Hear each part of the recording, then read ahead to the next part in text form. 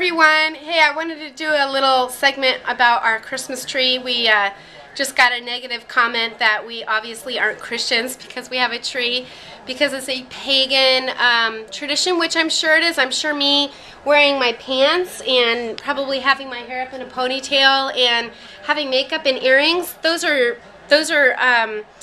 pagan traditions also. And that's the neat thing about being a Christ follower, is he came to abolish all of those judgmental laws. So I wanted to show you some special things about our Christmas tree. Every year I get the kids an ornament, and so when they get married, they're going to have 20, 30 ornaments to take to their new house, and they can start their own traditions. But so I'm going to just show you some of our ornaments so you guys can learn a little bit more about us. So here you go. See this one right here? That's a little nutcracker buffoon. I got that in 1977 when I was in the Nutcracker at the ripe old age of, I don't know, maybe 8. And then right here, that is Sean's dad. He passed away a couple years ago, and every time we look at that ornament, we think of Papa Yum Yum. Every single one of these ornaments has some sort of memory or significance. This one, this is one that I got for Austin. This is when we were doing quite well and I could spend some money on some ornaments. And this is the year he went to Washington, D.C., and so that's a really nice one. This one right here is one of Austin's. It says Sweet Land of Liberty. Austin used to sing the national anthem when he was 4 all over the place, so that's to remember that.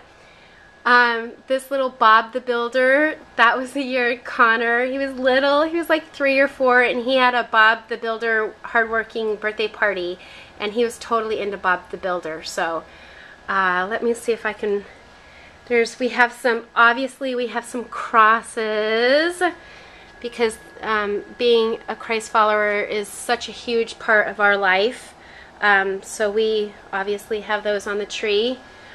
Here is a guitar. That's Connor's also. Let me get some of the other. Oh, this is Whitney, or Tiffany's. That's her very first. That's the year she was born.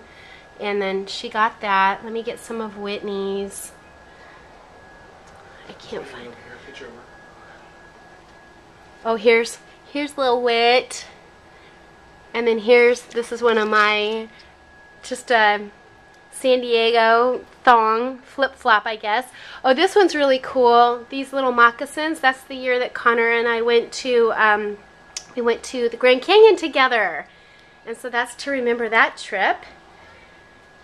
And then poor Tiffany, she's so funny. She's like, I don't have any ornaments. Well, she's only 6, so she put all of hers right here, all together. And then the dolphin, because she's such an animal lover. She loves the animals.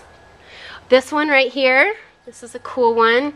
This says 1999. Look at that. I've got my little wreath in my hand too. But my grandpa, which is the kid's great-grandpa, Grandpa Woodworker, Grandpa Norm, he made this one. And I have a couple other wooden ornaments that Grandpa made.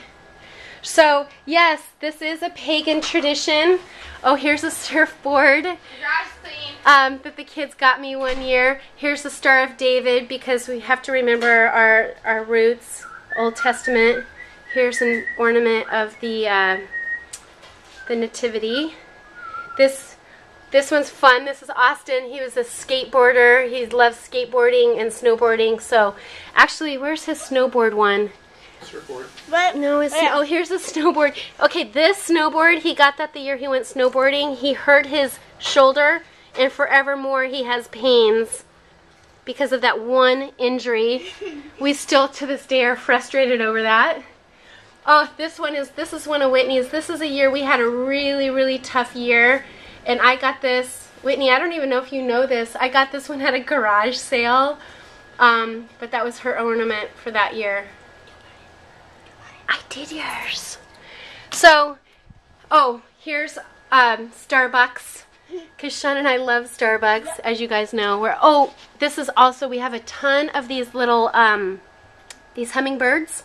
My granny passed away a few years ago, and she loved hummingbirds, so that year as a present, I got everybody hummingbird ornaments. So there's a whole bunch on the tree. So when the kids go away and get married, they'll each get a hummingbird ornament to remember their great grandma or great granny from. So, Showed Whitney down there. I showed Whitney. Which one? Picture of her. I showed the picture of, oh, no, this, yeah, I showed, this is little Whitney, too. Look at how cute she is. So, yes, every single one of these ornaments, yeah, I'm sure some of them are pagan, but I'm sorry, they mean a lot to us. I know I got that one. So, and it's kind of a history of our family. It's kind of a heritage. Here's Austin, grades 2. And every single one of these has a really, really special meaning. I think it means more to me than anybody else, but I don't know. It's my little history. So I hope you guys enjoyed. Oh, this one, Whitney, she is a piano player, and that's been the toughest part about living in San Diego is we don't have a piano here for her, so that just kind of breaks her heart. But maybe one of these days she'll get a piano. So thank you so much. I hope that helps you to know a little bit more about us, and we'd love to hear some of your traditions and some of the things you do that are special for the holidays and Christmas time that help you remember the birth of Christ and just your family, what family means to you. So let us know what you guys do. Talk to you later. Bye.